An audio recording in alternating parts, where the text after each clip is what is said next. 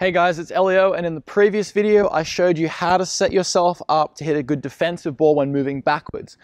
Now we're going to look to stay aggressive. It's a more aggressive strategy going forwards.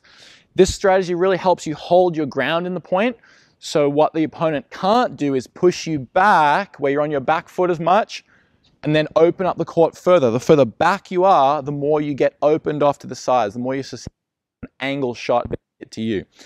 So now, pretty simple with the footwork in the idea, but very hard to execute, especially if you're just a beginner or an intermediate player. So as the ball comes deep, you've got to choose what are your contact points, okay? Well, anywhere between my knee, really, and about my shoulder, even up to my head, is really comfortable, okay? This is the comfortable zone to hit. So when moving forwards to the board, you've got to put yourself in a comfortable position and set your feet where that contact is going to occur, where the ball is going to actually end up. So you got to anticipate very well where the ball is going to go. Now, why you got to do this very well, and this is harder to do than the shot, is because you got less time. The ball's coming up on the rise as it's still rising off the bounce.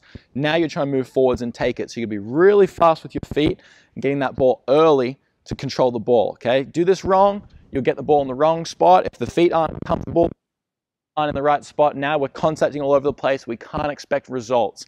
So really think about how do you set up your feet to create a good contact where you're more comfortable, okay? Wherever the height is where you're choosing to hit it, you're comfortable, okay? You're set up in a good zone versus reaching. If you're far away reaching out here, you're not comfortable, you haven't set up correctly. So it's really about the feet. Now as the ball comes to you, you've read it. Let's say it's exactly the same ball I've chosen to go back on, letting it come up and come down for my contact point, same height, right, of the ball. But now I'm going to go looking to move my feet into the court, and all you're going to do is as you react, so you see the ball bouncing, you're moving in. So what I've done is I've turned side on, okay? So on the defensive shot, you noticed open stance was more useful. Right now, it's really closed stance is more useful because that's going to help me go more forwards through the ball. This shot, if I was a little wider, I would go open, but in general, when you're moving towards the ball, in this case, on a half volley, closed stance is going to help you a little bit more. So if I'm a righty, left foot simply comes in front a bit more. If I'm a lefty, my right foot simply comes in front a little bit more. So I'm getting down to the ball and I'm controlling it off the rise, okay?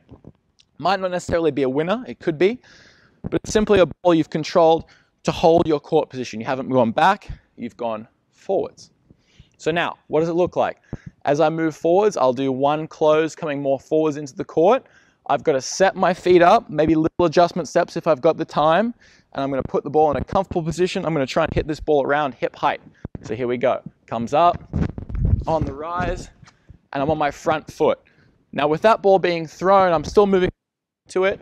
The ball's moving away from me as I throw it myself, but it's the same idea as you get the ball hit to you, coming early onto the court and you're taking it on the rise. If I go a little wider, the same idea applies. I'll go open stance to this one, but you're just setting yourself up based on where the ball is, okay? The same concept of hitting on the rise applies, all right? So I'm moving through, I'm loading, and I'm hitting as it comes up on the rise. Don't think open stance or closed stance is going to make or break your shot, but it's important based on where you are. What's going to make or break your shot right here is actually how much you're trying to do with the racket. You've got less time, right, as the ball's bouncing up to you. So you got to think, do I want a really massive, big backswing, or do I want maybe a smaller backswing, okay? Well, if you think about it, small is going to be the answer because it saves you time where you can still time the ball out in front where you want. If you go small, you can make sure you hold it there. The bigger you go, you better be prepared because it's going to take more time to get the ball on the rise. So that's the little variation of how to get the ball on the rise. Think how much time do you have, so how big's your swing going to be, and where am I going to set myself up with my feet so I can still take it on the rise in a comfortable position. It's going to really keep you inside the court. It's going to keep you attacking the ball more and running with less time, and it's going to be able to create more angle for you so you can move them more around the court if you're in this better court position to be more aggressive. Okay, it's better, but it's also harder. All right, so definitely start with defensive balls, being comfortable with moving backwards. And if you get used to that ball, now you can go forwards and start getting used to attacking. So you've got both of them in your arsenal. You definitely want to be able to keep the ball in number one. It's no point doing this if that's all you've got and you're missing.